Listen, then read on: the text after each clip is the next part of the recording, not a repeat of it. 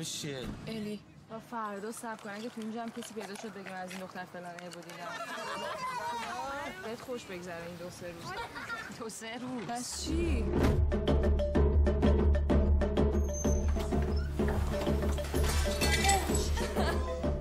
هیچی بابا این که هنوز هیچی نشده از کف رفت. خوبه.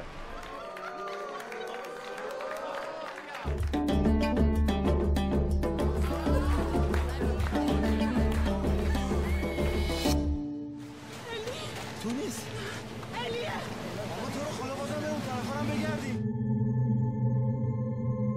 ببین اگه غرق شده بود جنازه‌اش باید می‌اومد. الانم تو این وضعیتی که داریم هیچی بهتر از این نیست که واقعیت رو بگیم. تو چند وقت میشناسیش؟ خیلی وقت نیست.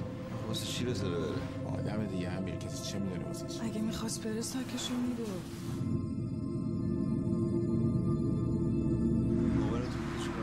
به من دروغ نگو. این دیگه بحث من و تو و اون و اون نیست. همه باید با هم دیگه فکر بکنیم.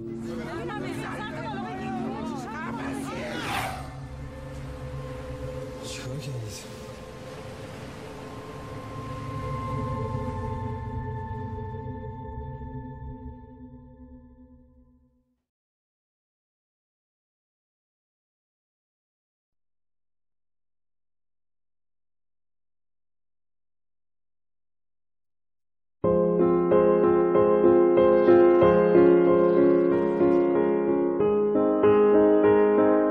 نه خیر ایشون نه معتاده نه مشکلی داره، خیلی هم آدم خوب و سالمی. پس برای چی میخواد طلاق بگیره؟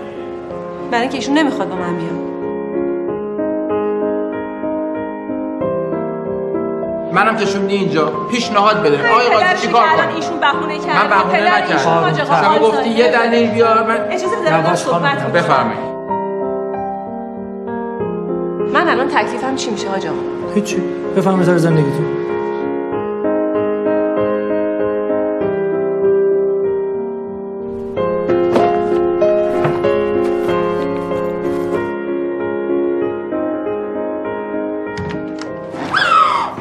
چیه؟ بابا خواب بود با در روش قفل کنی بری؟ داشت میمرد من رسیدم. خانم بیا برو تو با این زنه امروز دعوا کردی؟ گفت زدیش تو. من زدمش. پس چه بردنش بیمارستان؟ یه خانومی آوردن امشب اینجا به اسم راضیه. بچهش سفت شده. چی کارش کردی مگه؟ شفاف توضیح بده آقا. اتهامش الان قتل.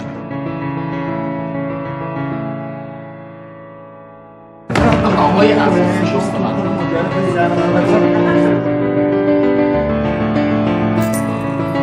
دروغ گفتی؟ مگه تو نگفتی جدی نیست؟ جدی شد.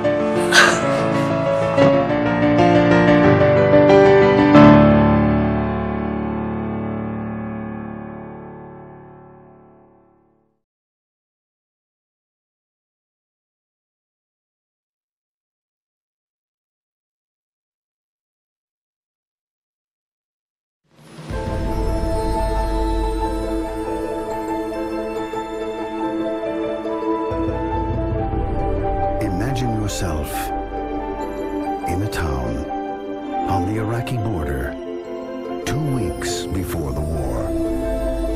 Now imagine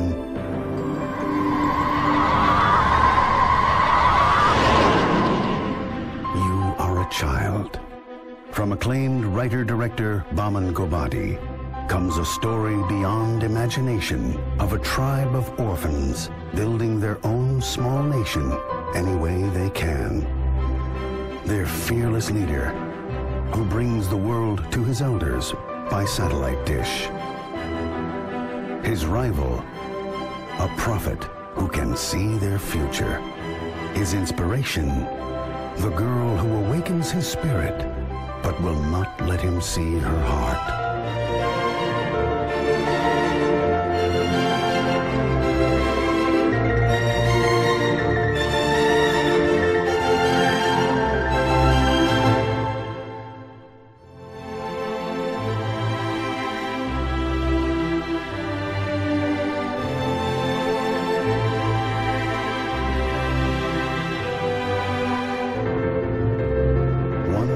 glimpse of another place. One small story of immense proportion.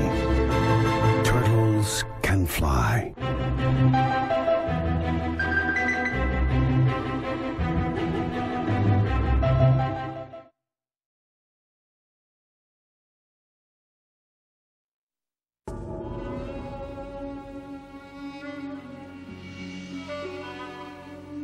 In a place where it's forbidden for women to work, one Afghan family's survival depends on a daughter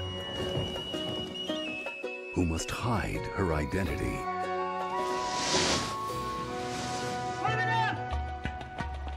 When she's forced to trade places with a native Iranian son, he discovers the truth.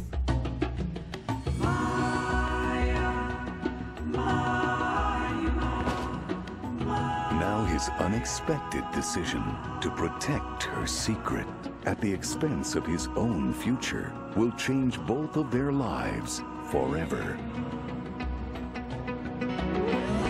Winner Best Picture, Montreal Film Festival.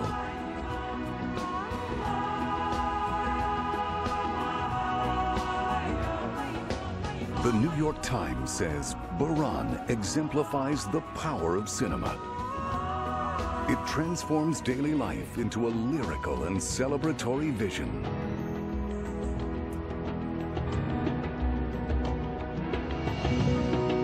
Baran.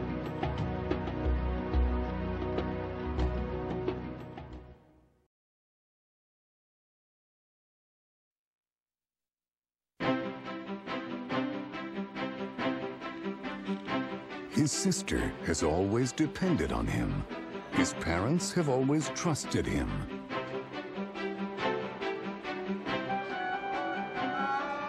But something has just gone terribly wrong.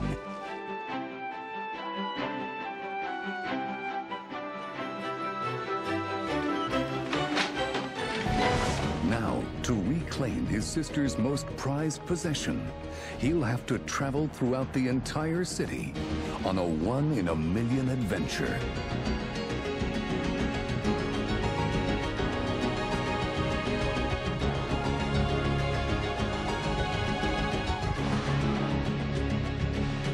Miramax Films invites you to a magical motion picture in the tradition of Kolya, My Life as a Dog, and Cinema Paradiso.